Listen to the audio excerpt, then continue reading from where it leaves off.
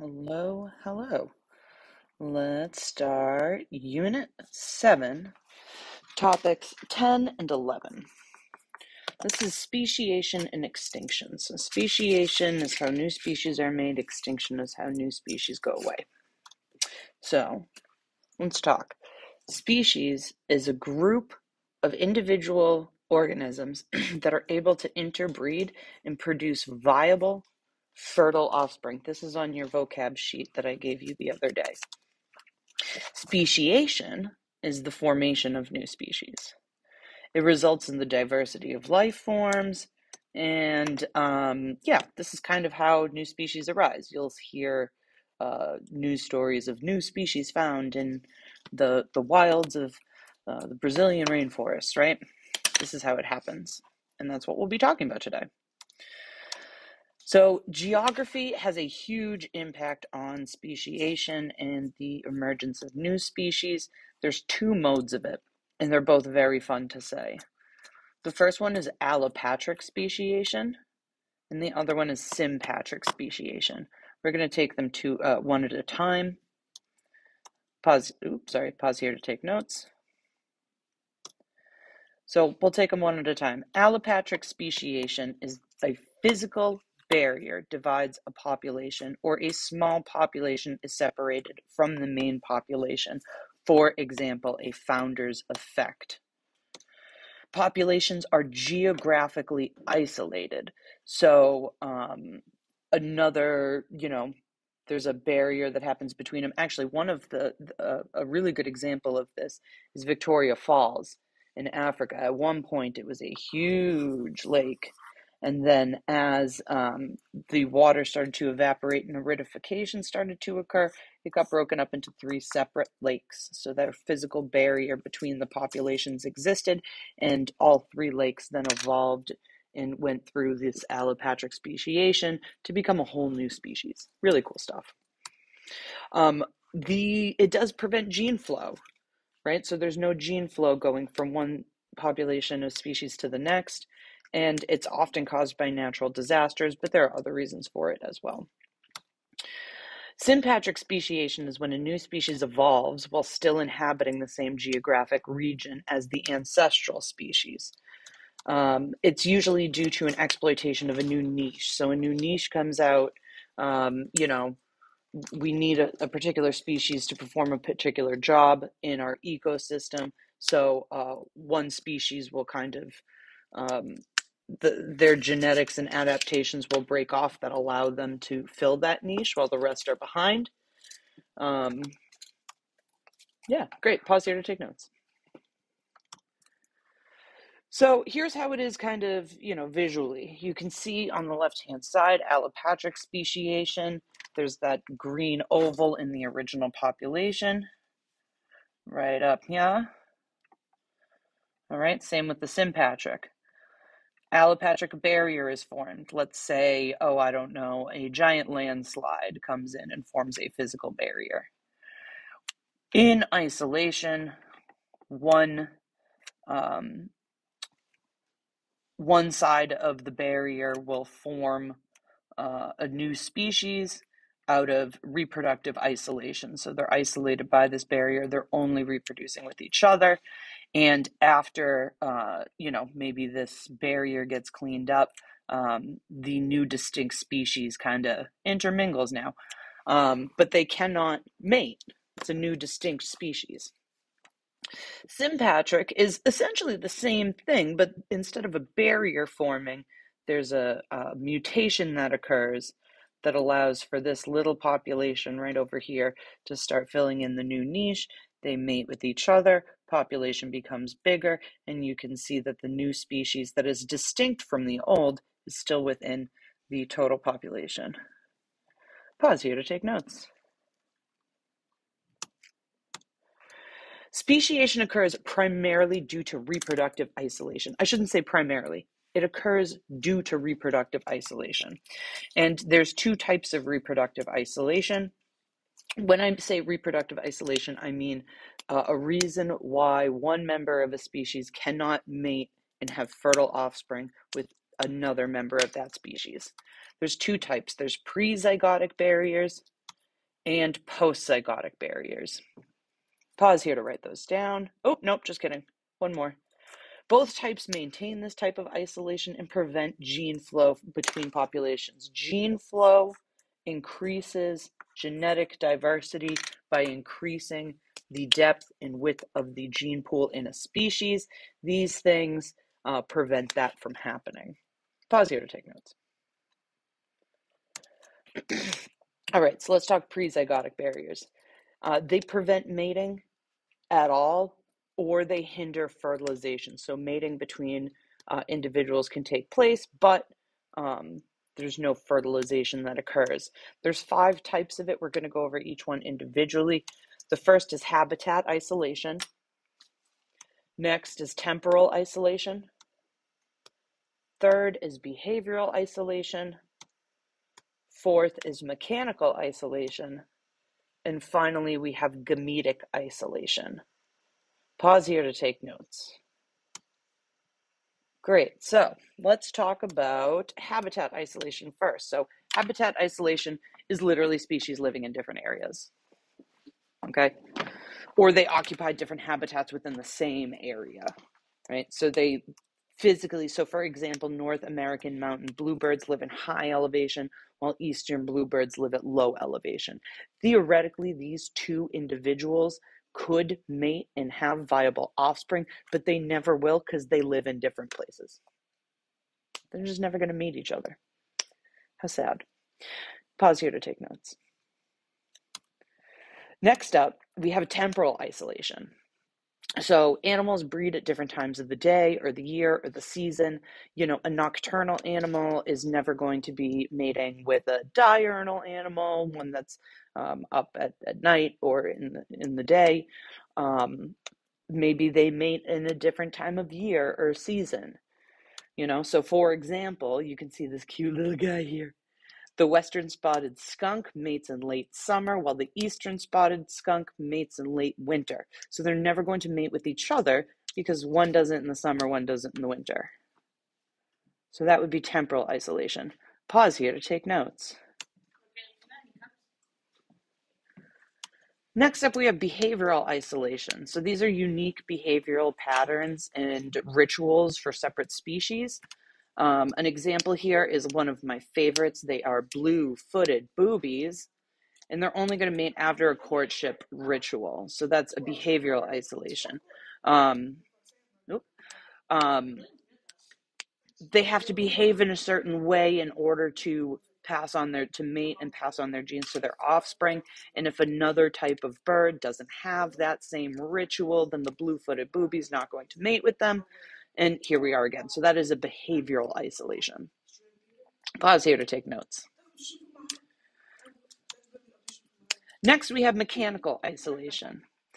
It's when the reproductive anatomy of one species does not fit with the anatomy of another species. So your parts don't fit together. For example, snails have varying spirals on their shells which prevent mating from happening. So only the right bits can fit into the right bits.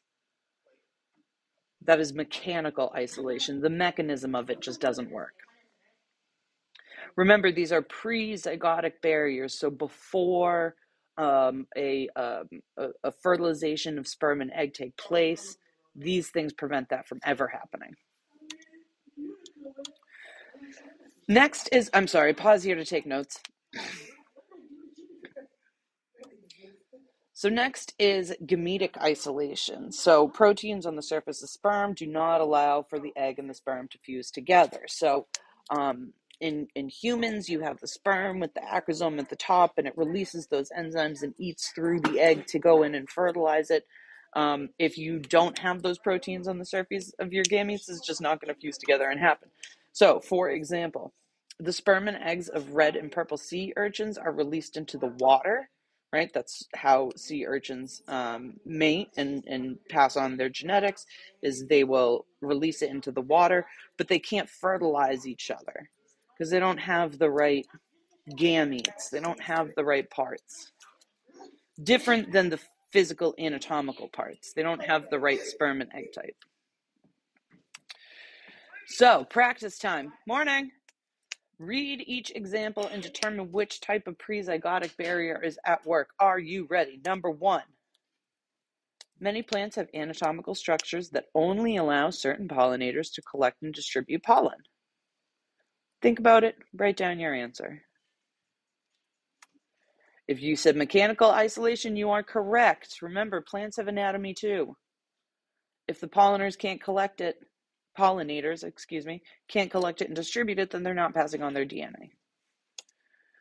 Lions and tigers are both common in India, but lions live in open grasslands, whereas tigers live in the forest. What kind of isolation, prezygotic isolation, is this?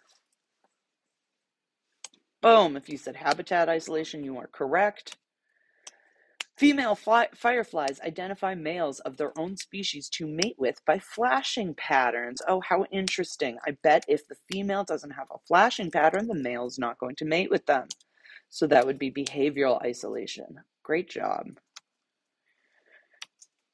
Okay, let's talk post-zygotic barriers. So this is after the mating has happened. These are to prevent hybrid zygote from These types of barriers prevent a hybrid zygote from developing into a viable, fertile adult. So we have the sperm, we got the egg, they met each other, great. These are the things that can go wrong. There's 3 types. First is reduced hybrid viability. The second is reduced hybrid fertility. And third is called hybrid breakdown. We're going to take these one at a time. Pause here to take notes. So number 1, reduced hybrid viability. So the genes of different parent species may interact in ways that impair the hybrid's development or survival, right?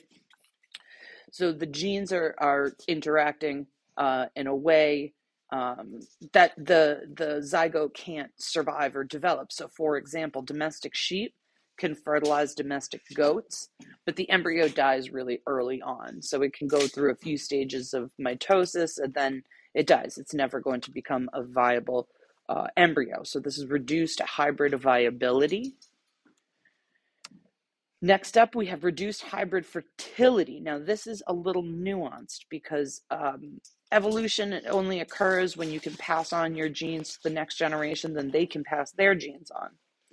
So a hybrid can develop into a healthy adult, but is sterile.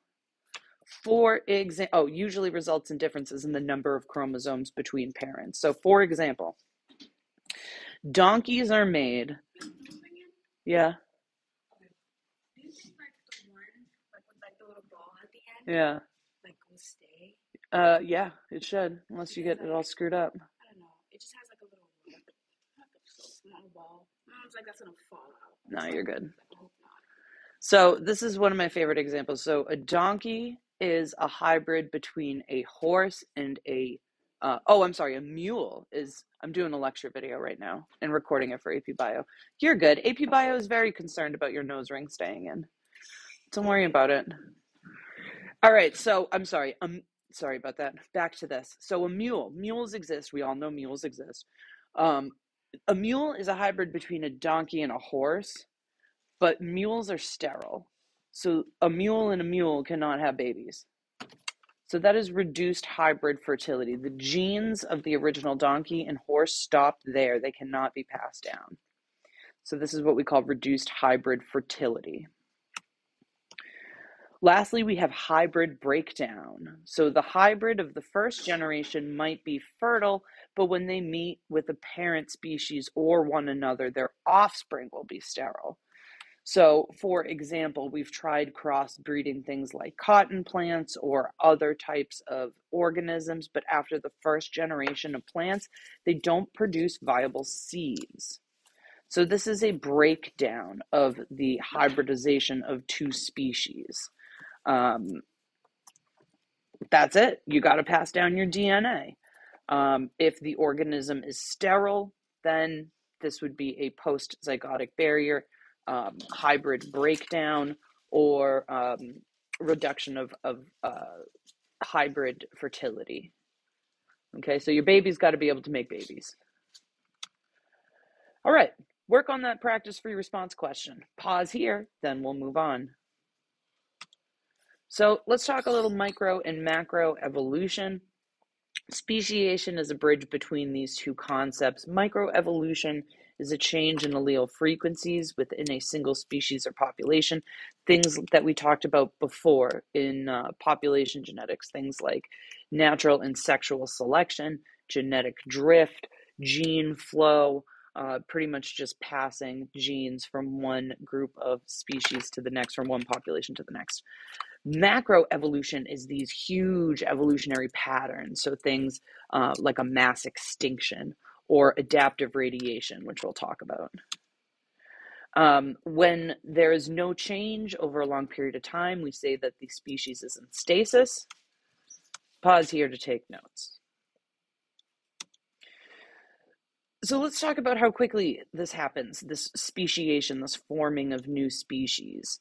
So it can occur at different speeds. There's no set, pace for anyone.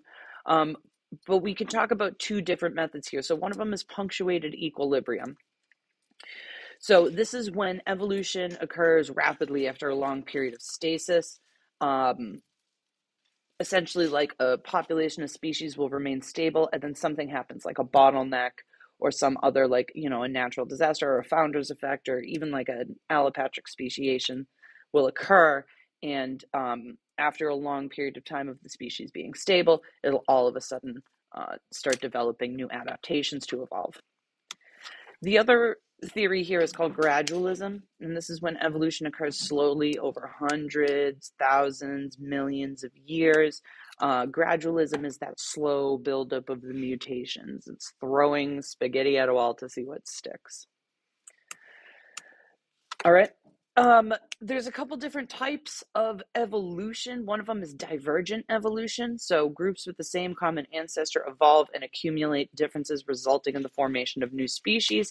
This is an example of gradualism, which, by the way, gradualism is how evolution occurs over hundreds of thousands of millions of years when they build up this set of mutations. Punctuated equilibrium, you'll see a lot in less complex organisms like prokaryotes, that kind of thing.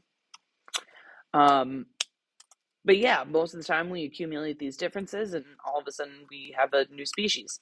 Adaptive radiation is if a new habitat or a niche becomes available, species can diversify. So that's sort of the sympatric speciation of there's a new niche that opens up, or a new habitat, for example, a new island being formed, or a new growth forest, or a forest being burnt down, right? There's new niches that are available. The species then diversify. We call that adaptive radiation. And then there's convergent evolution. So this actually does happen as two different species. They develop similar traits despite having different ancestors. If you can recall back to when we spoke about homologous structures among species, that is sort of a example of convergent, or I should say a result of convergent evolution. Cool. Pause here to take notes. Oh, just kidding. Analogous traits. The homologous structures. I was just saying that. Cool. Thanks. All right. Pause here. All right. Let's talk about the other side of this. Extinction. Extinction is a termination of species. We have had 5 mass extinctions throughout Earth's history. Human activity has affected extinction rates. We are seeing a huge, an exponential increase in extinctions across the globe. Anytime there is any kind of ecological stress, extinction rates can quicken. The ecological stress that our planet is under right now is rapidly rising CO2 rates, thus increasing the global temperature, leading to global extremes. We're looking at we're actually living through another mass extinction as we speak.